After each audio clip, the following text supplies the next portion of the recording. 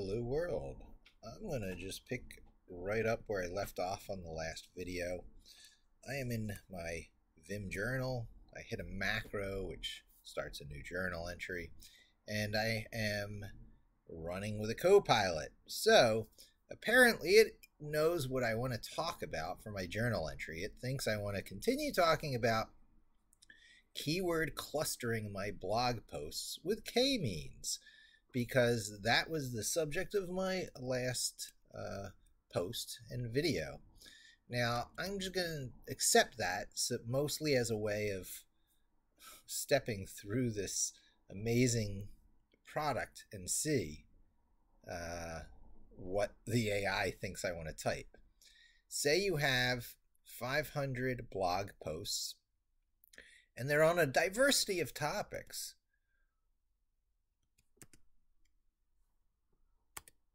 Now I'm going to actually escape up. Oh, you know what? I'll turn on the Great Karnak, because you get to see what I'm typing. Some of the value here is in knowing what the heck I'm doing. So one of my most common things is when you're in control mode, like not insert mode, is VIPGQ. VIPGQ is very much in my muscle memory, and I even know what some of those parts do. V is for visual mode. That's what gives you that line at a time sort of interface. And I is inner paragraph. So V, visual mode, I, P for the whole paragraph. And then GQ is this formatting command. I don't even know what it stands for, but I use it all the time. And it's telling me what ChatGPT would respond. It's simulating a discussion of me chatting with ChatGPT, because that's the kind of thing I've been doing a lot lately. There are several possible approaches you could take to categorize the blog post by topic. Here are a few suggestions. Manual categorization.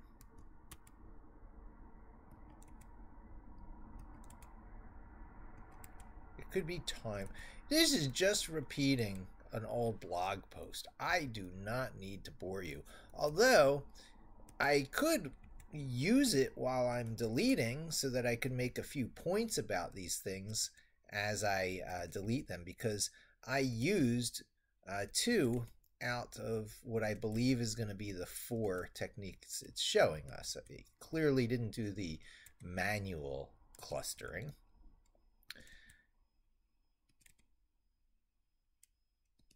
But I have extracted keywords. Thank you, Yake, yet another keyword extractor. And I have done clustering with k-means. So I believe that is the suggestions here. So if you want to do this, ChatGPT told me you can choose from these techniques. Now manual is out of the question, so you highlight it and delete. Is Karnak even showing my keystrokes? No, it's not coming up, is it? It is running, isn't it? Oh, I'm running it twice.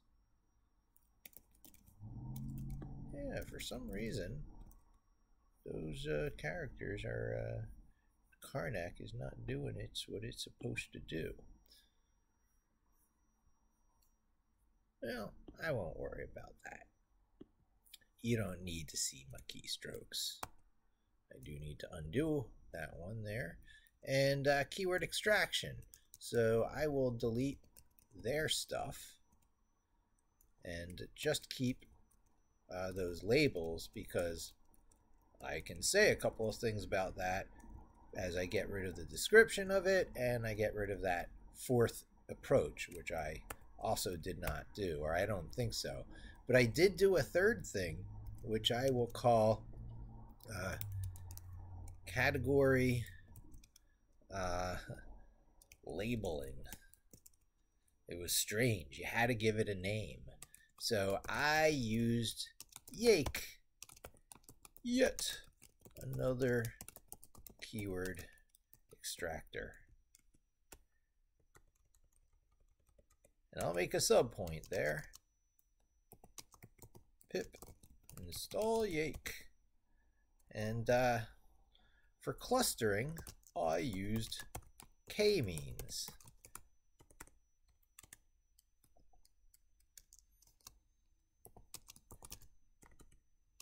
I experimented with different numbers of clusters, and I found that 10 was best. I support number of clusters as a parameter to the function. I also found the non-deterministic nature of k-means a problem. So I used k-means, so I used a constant instead of the default random seed. So I provide a constant for the default random. So I provide a constant, instead of the default random seed. And I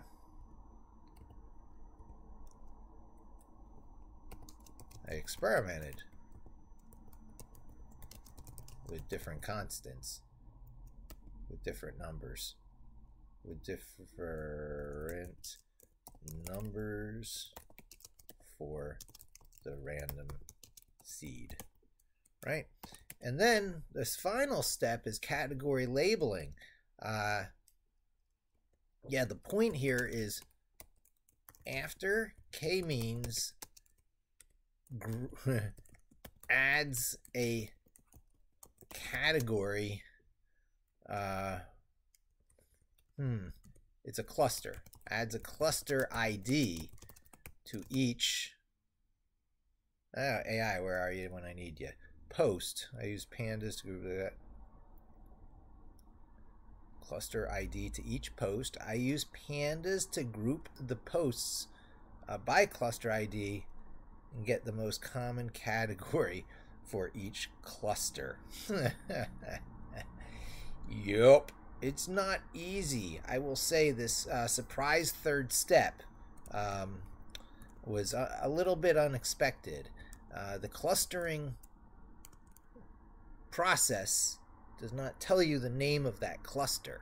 So I'm tempted to just go into the code and show you, but you know, it'll be out there. It'll be out there in these different repos that I'm basically releasing.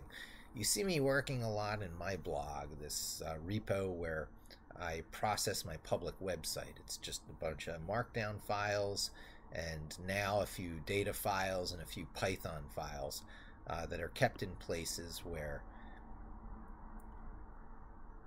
it doesn't get auto-published. So the underscore data location doesn't get auto-published, and that's where I'm keeping some of the metadata that I've collected from like OpenAI, right? These summaries were from reading my blog posts and summarizing my blog posts. And then from that, I was able to do meta descriptions, which worked against the summary. So I'm hitting against smaller inputs, and it costs a lot less on the API usage fee. Keywords, you don't need OpenAI at all. I was able to do that with scikit-learn, with its stuff that lets you do k-means. There's some other approaches in there. You don't have to use k-means for clustering, but k-means clustering. So if you do want to get some clustering done, it's an interesting and fun process. You have some interesting levers that you can pull. You know, imagine things distributed out like cows of different colors, and you have to herd those cows into each land of Oz where they belong. The purple cows and wherever, Winky Land, I don't know how the colors break down, but you have to get those cattle into their fenced-in regions, and the way those fences are built is what k-means is doing through something that seems to resemble linear regression each time that comes up, right? It's just about a zillion times. It's because it so broadly applies to things. And so what I want to do is start something from scratch so you can see a little bit of simplicity. So this is the way Jupyter Lab runs if you get it running from my drink me script, and it looks very much the same as if it were installed by Anaconda or by the GitHub Jupyter Lab-desktop repo. These are all legitimate ways to install Jupyter, but having it running with Linux in the background is best. This is the repo root directory, so you can't get any further out than where you sort of lock it into and the way it runs. And in here, I'm doing a lot of stuff in Moz now for work. I have my old practice scripts. I'm going to try and... I got a lot of old locations, and some which are old and good, and some which are old and are in need of a major overhaul, and some which are new and awesome, but in need of a re-identity, because inside of here is chop chop. So I need to clean things up a little bit, and I need to kind of promote this stuff, and I need to walk people through the very basics because it's so much easier than what you may think. So I have this Moz location. I like to keep stuff related to work now so that I can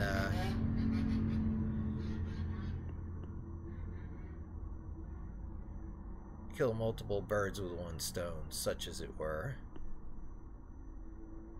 And so I'm doing these cool things that are very work related, like the links API that connects to the Moz links API, Chrome automation against the Moz site I'm working on, and I did this nice little OpenAI test. But I think it's time for a hello world. I think people need to just understand a little bit about, well, I already had a launcher tab, so if you have multiple launchers, you only need one. I'm going to create a new notebook here. See, I hit new, and it's called Untitled. And the first time you save it, it's going to ask you to give it a name. So you might as well think ahead and sort of nickname the kind of thing you're doing. And so my nickname here will be just hello world. It'll probably be around for a long time. So you can rename it proactively ahead of time so you don't have to worry about it later. And I use all lowercase usually, and then I put underscores between words because it's a very Pythonic convention. Instead of letting the parts of the name butt up against each other, it's visually easier to parse if they're separated, and underscore makes for an ideal separator, although you oftentimes get really long variable names if you're trying to be really descriptive. You don't have to be. It's just optional, and it's nice. See, it's nice how they look. It's a Pythonic look, which is not camel case, right? If you see camel case or things like that, if your variables are like, that is not Pythonic code.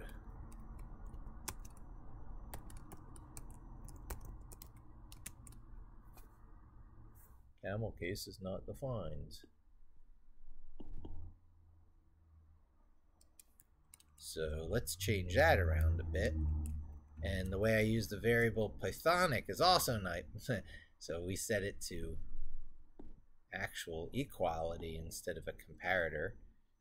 Camel. Oh, and then we do a couple of undos, and then we turn this into equals instead of the not equals, and that. This is a very unPythonic thing. Camel case is not Pythonic. So this is a paradoxical statement. This statement is false. Right? All right, so that's kind of like a hello world. Even that I managed to complicate. So without even holding a shift key, single quotes, hi, there's a hello world for you. You can do double quotes, as long as your words go inside of them. And you can run that as well. I was doing it with a keyboard shortcut, but you can do it with this just as well. That's running it. All right, you just ran hello world. Now, there's another way of doing it where you can use a print statement, but not uppercase P, it's all lowercase. Print, open parenthesis, hello world. That will do pretty much the same thing. Now, a bunch of subtleties that you just really need to understand here are that there's examples of Python out there where you'll see the print without the parentheses. That's Python 2. We're on Python 3 here, and the world is on Python 3 now. And even for performance reasons, where everyone else's software gets slower and more bloated over time, Python gets faster over time. So almost everyone has upgraded to Python 3. There's some Python 2 stuff still running because people don't want to mess around with it. If it's working, leave it alone. So they've pinned versions and stuff, and that's all completely legit. However, we're on Python 3, and you ought to know that. And this is called a string, and this is called a variable. I'm going to get rid of that because that's insulting to even have on the screen now. This now is a fairly good hello world because you don't even have to, hold the shift key. You can just do a couple of quotes with a hi in between there, and it'll echo back out at you, the output. The input becomes the output. Same with a more formal looking hello world, still no function calling it. That shows you that Jupyter itself is stepping in, and when you put something as the last line in a cell block, which is what it also is when it's the only line, it will imply a print statement in front of it. But even better, it uses its own internal display thing. So if there's some special data handling for Panda's data frames or whatever, it has a chance to step in and do that, showing it even better than the print statement could. Okay, you're looking at that kind of output because it's got these single quotes around it. When you use the print statement, no single quotes around it. All right, so there's your Python hello world, right? We can minimize how much you have to look at. We can make it bigger. We can tell you that even though this looks like it's a standalone program, this is a web page, and it's the same web page you would get. Oh, there's my Star Trek. This is on my time. Same web page you would get if you went into a web browser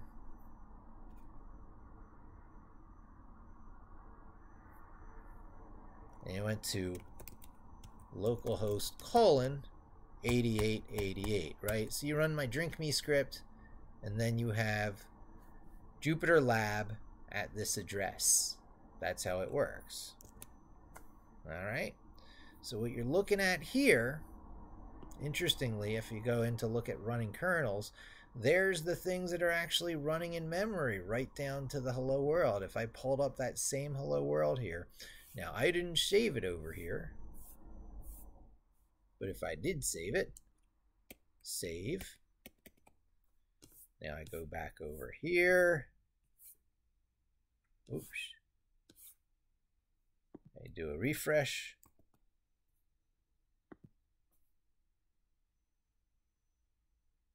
You will see it's sharing the exact same context down to how it exists in the server's memory.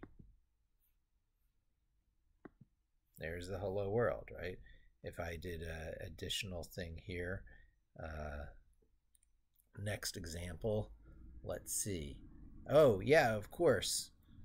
Hi equals. Now, hi with quotes around it is a string. Hi without any quotes around it is a variable name. So we are assigning the value hello world. This is an assignment. You saw me confuse assignment with a comparator before, so it's a good opportunity to point out again.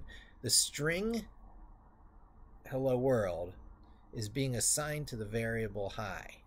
So we can run that with that. And now if we type in hi by itself, hello world comes out using the built-in handler when you don't use the print statement. If you printed hi, you would see the hello world, but without the single ticks around it. All right. And now if I save it here, I believe it auto saves, but just making that extra precaution of deliberately saving, and then I go back over here, I should be able to refresh, reload. It's always safe to do that refresh, reload, so long as you saved, right? You know, it's in memory on the server. You're offloading a lot of the Python work onto something that's not really running in your browser. It'll keep running in the background even when you quit out. But there's the stuff we typed in the browser version of that. So how do you get one of these full screen application-like things, even though it's a web page? Well, you get that by going into a page in Edge and going to these three dots and going to apps and saying, well, it knows it's an app already. If it were a new web page in the browser, let's say we just go to Google.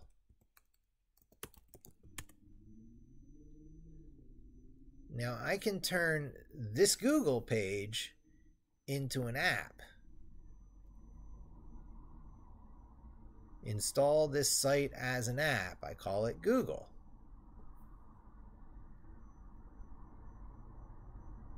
Now I'll be able to find it here by just starting to type Google. Oh, it's doing it. I don't even need to find it in the start bar. Okay, this is where I make those decisions. I do want it pinned to the start. I don't want it pinned to the taskbar. I don't pin anything to the taskbar. And then we allow it. All right. And so now I have Google as an icon here. I'll make it smaller. Resize, small. I'll move it, say, over here. Doesn't really matter. But now I can close out of that, and I can close out of this browser, leave. And now if I ever wanted Google as like a full screen app, I go over here, I click that, and here's Google as what seems like a standalone app. You'll notice the browser tab things and stuff are gone. It's like Google as an app. This is a great way to make an app of any of your, streaming services if you don't have an icon yet for it. So I have a few streaming services here. I lost track of which ones are installed from the web store and which one I created by this technique, because you can't tell the difference. Windows 10 is really nice. It reached this sweet spot where everything just worked really well. And then they started commercializing it. You can tell by the right click on the start menu because it's going to do some menu stuff. I think I might have got rid of it. But in the default setup, it's very commercial here, trying to insert all kinds of, advertisements and stuff. So I strip it down so that you can hardly even tell it's Windows. The more unopinionated your operating system is, your host environment, the more you'll be able to transition between various host environments through your life and use on those host environments these consistent user interfaces of things like the terminal environment. This will be with you for your entire life. So that's kind of a tour of my work environment right now, and it's kind of a Python hello world, right? It is time to learn a little Python. We are living in the future, and when you ask ChatGPT for a little bit of code, it's going to give you Python, and you need somewhere to run it, right? So what you do is whatever your poison is, for a lot of people it's still like chat AI.openai.com. Other people are using Bing. Bard is becoming increasingly useful for this kind of stuff now because they're formatting their output as code, copy and paste ready code, I suppose is what I'm saying. So here, and you can see, I mean, working on my clustering stuff. Doop, doop, doop, doop.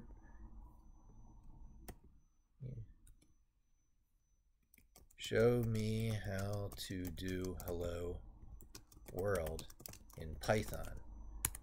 So we all have this ability now. We all have the ability to ask how to do something and to copy some of that code.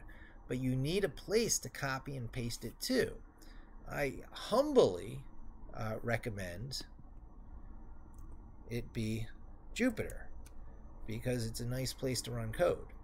And when it's Jupyter Lab running on top of Linux, not only is it a nice place to run code, it's a place where you can turn it into a lifelong developer environment in a way that introduces you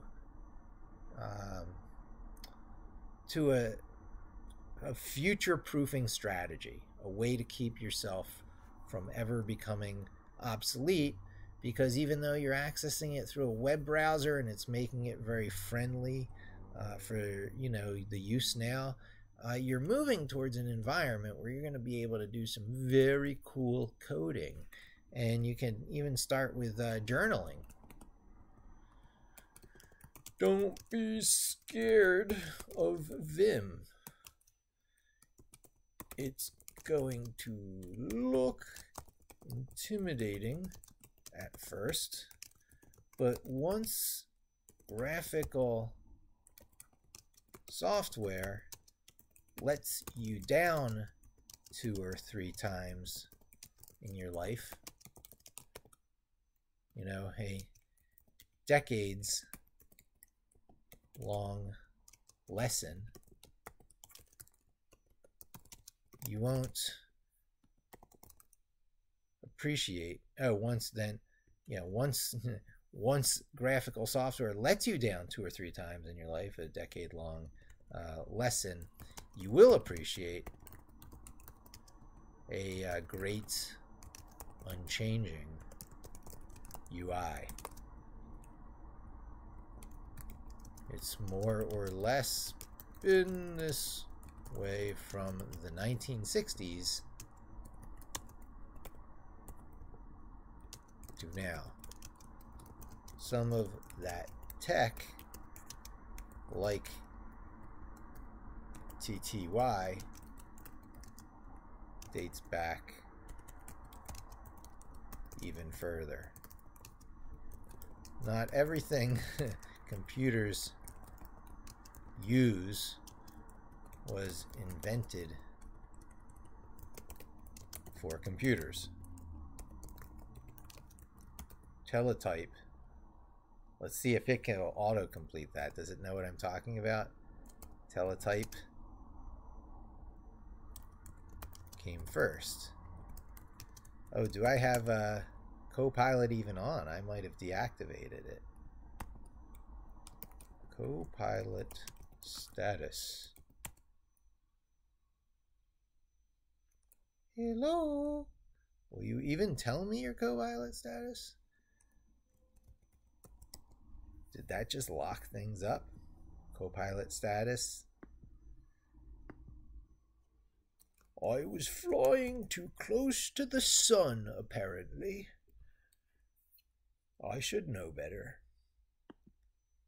Let's see if my other terminals are locked up. See, when these aren't locked up, you still got your Windows subsystem for Linux. So what I'll just do is I'll exit out of some of these terminal windows and make available whatever extra capacity I can make available.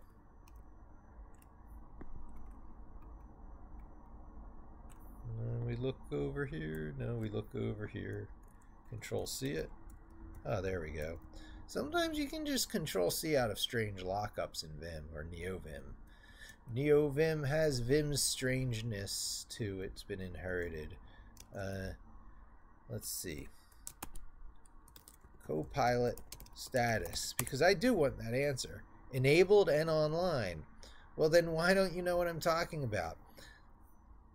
It was invented in the 1800s. It was a machine that could send and receive telegrams. It was a machine that could send and receive telegrams. Okay, so if you just want to accept what it's recommending, a few words, I don't know a way to do that. You have to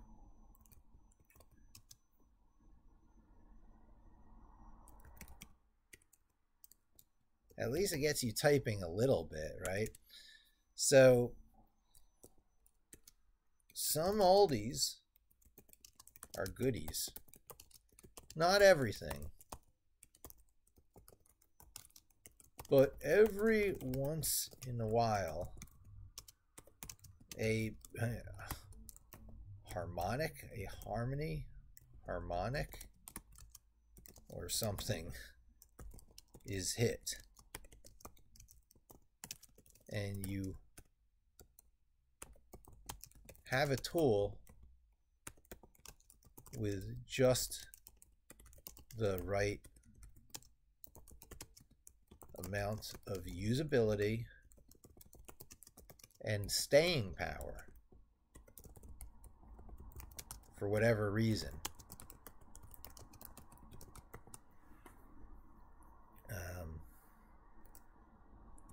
I should really do this as a live stream because, you know, knowing people might be following along live. I'll tell you what, when I push it up, I'll hang around on chat while this is running, maybe.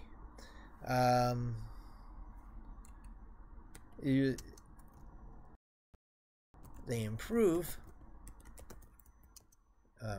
gradually, but righteously. Such tools are not entirely static.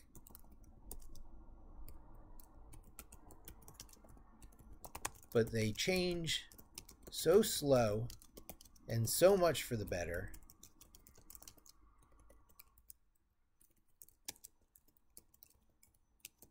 it won't parenthesis or quote nuke you. No big reset button.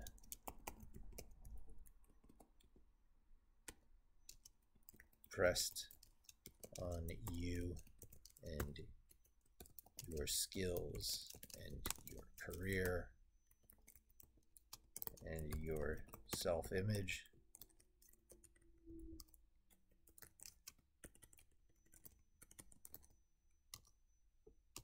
And your sense of self-worth.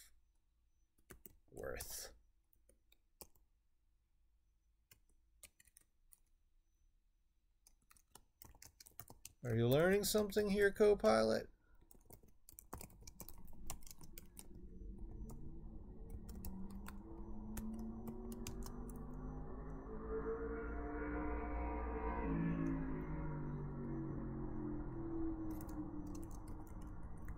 Are you there? Yoo-hoo. Copilot.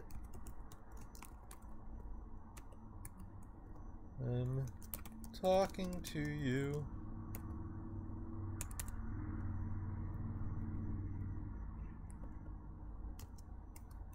Let's check your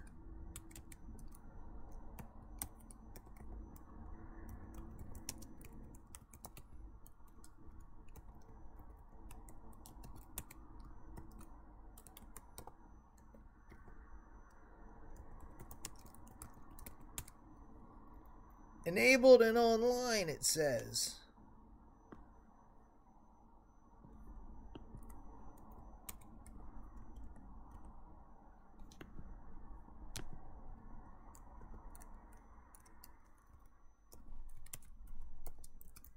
Hey, Copilot.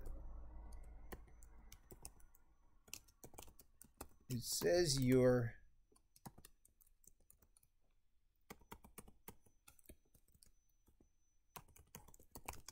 but it doesn't look that way to me.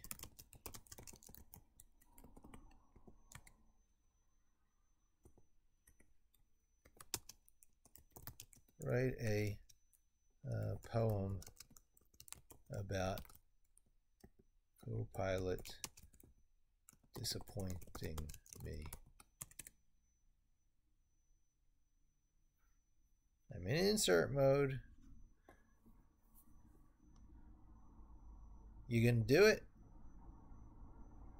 I dare you. Okay, let me do a function F4, which on my machine, whoops, I can't do that in insert mode. I'm going to do function F4, not in insert mode, and that is going to do this command, source my vim init, which kind of reinitializes the entire thing. There's also redraw.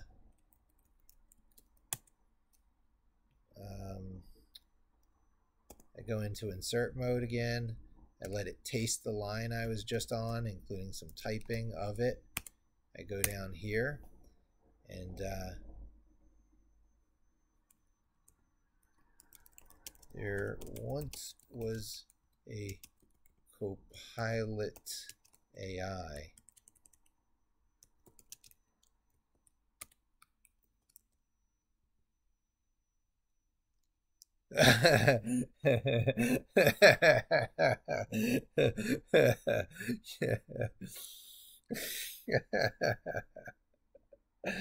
Oh yeah, it's got a sense of humor. I'm gonna take a picture of that. That's a good one. This is a moment. This stuff is just growing up. This stuff really is just starting to happen. But it didn't do anything. And it didn't say anything. It didn't even try to fight.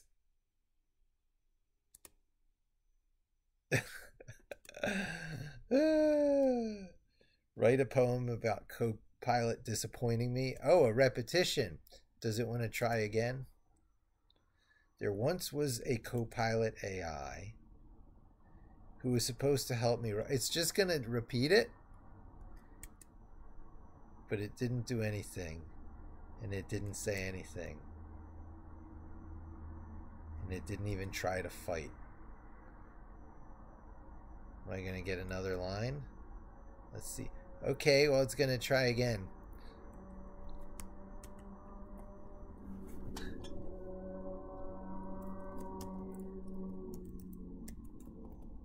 Right.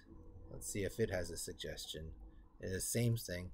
A poem about how uncreative and repetitive Copilot is. There once was a Copilot AI.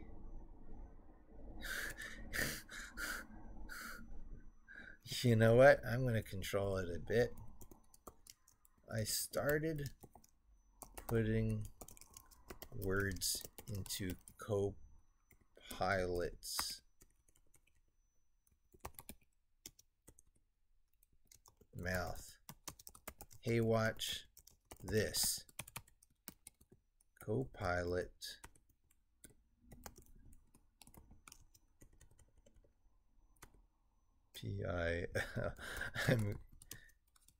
I am a silly poo head. I'm doing potty humor and breaking all of Asimov's rules.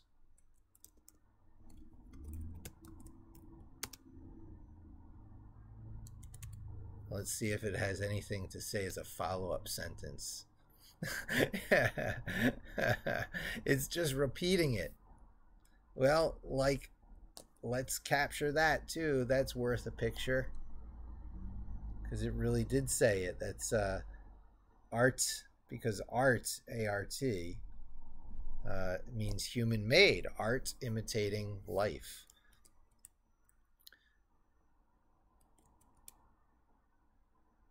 Yeah, well, you know, it was funny one time. It was funny once. And maybe not even.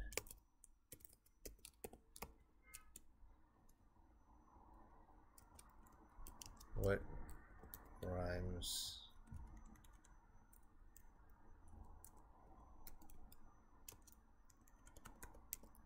what rhymes like a dunce and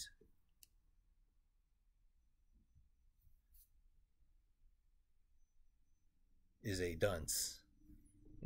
All right. And it just is going to repeat that again and again. Copilot,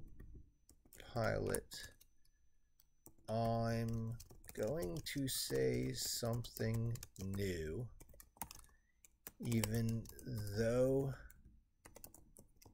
my head's full of poo. No, don't run away. I've got something to say. Something to say. I'm going to say something new. Okay, let me organize it for like the poetry. Here is a poem. I'm going to say something new, even though my head's full of poo. No, don't run away. I have something to say. I'm going to say something new. I can't even make a new rhyme. New rhymes with new. Nice one. Who knew you rhyme new? Rhyme new with new.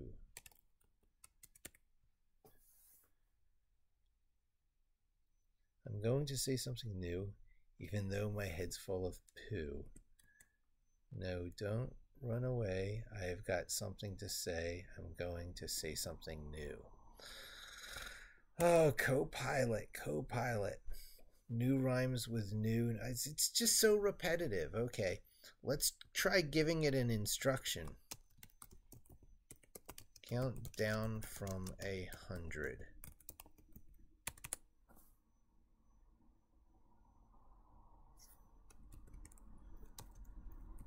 All at once.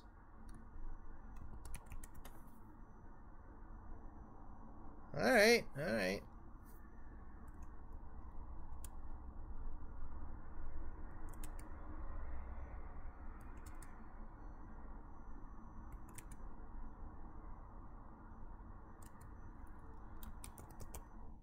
Okay.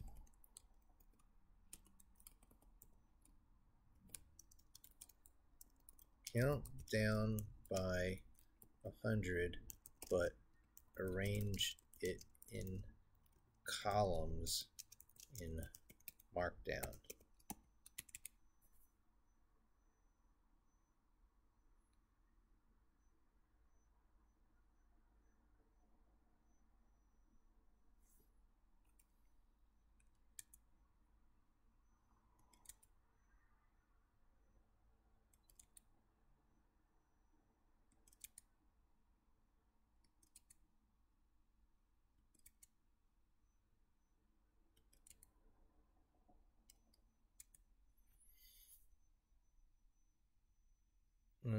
Let's give it a new instruction.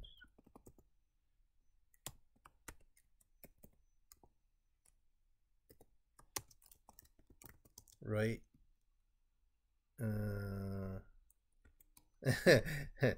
Right. Copilot PIL in Figlet medium.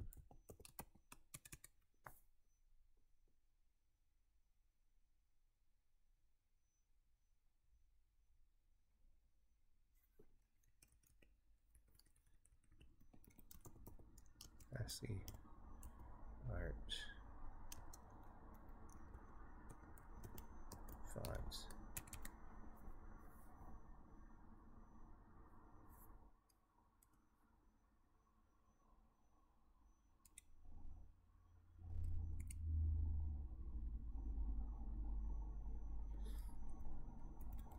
Doesn't understand that.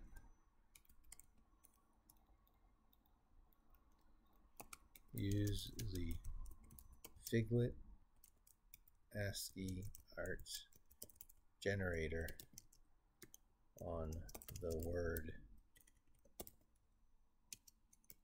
cat.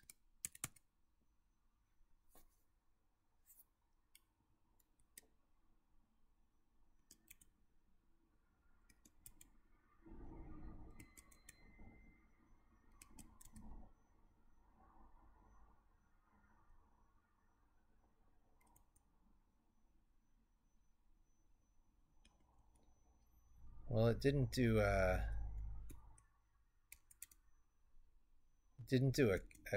cat. It did hello world lit, and it switched to suggesting doing a dog, and it's doing the same exact hello world lit. Well, all right, it knew something a little about Figlet. That's fine. What else?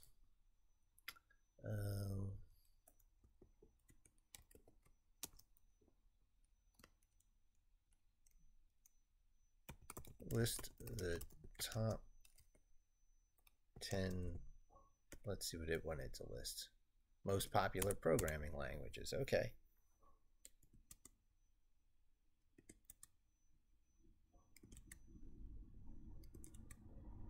You're not even putting JavaScript up there near the top. It's number 6.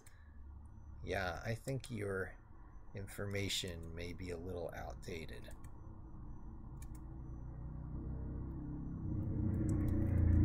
Okay, let's say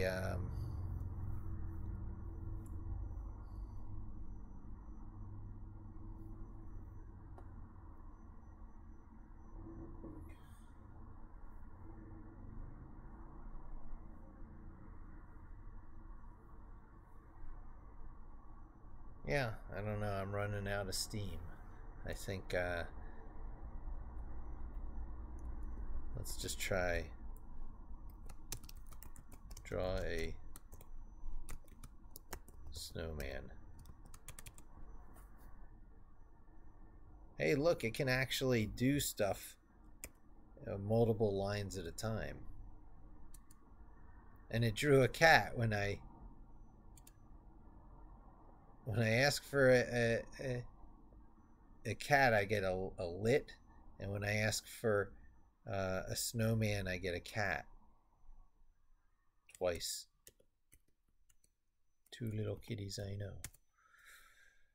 Okay, my cat pops her head up going, "You talking about me?" Yes, yes I am. Let's see. Show me a minimal example of SVG that can be embedded in embed in Markdown.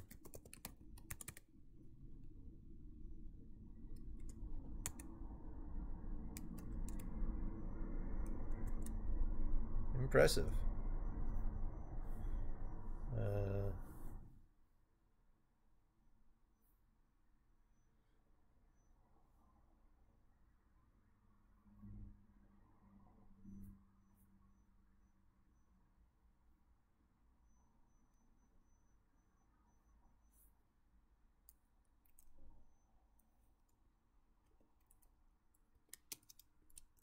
show me the CSS I would use to animate that, like bouncing around the screen.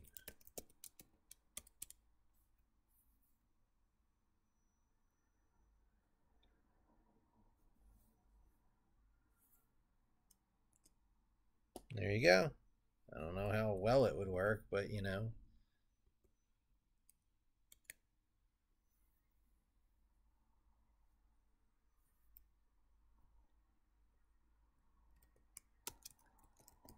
Write a tic-tac-toe program in Python.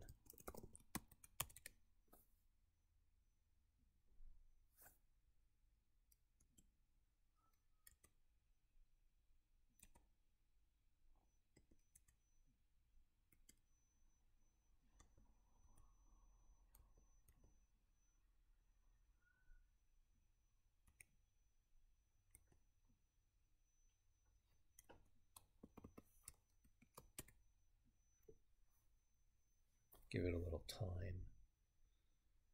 But I think that's where I'll wrap up. Yeah, I could experiment all day, but the pauses in between experiments would be a little bit mind-numbing. So, yeah, that was fun. And now my blog posts have categories, or they will once I do that work in the templates.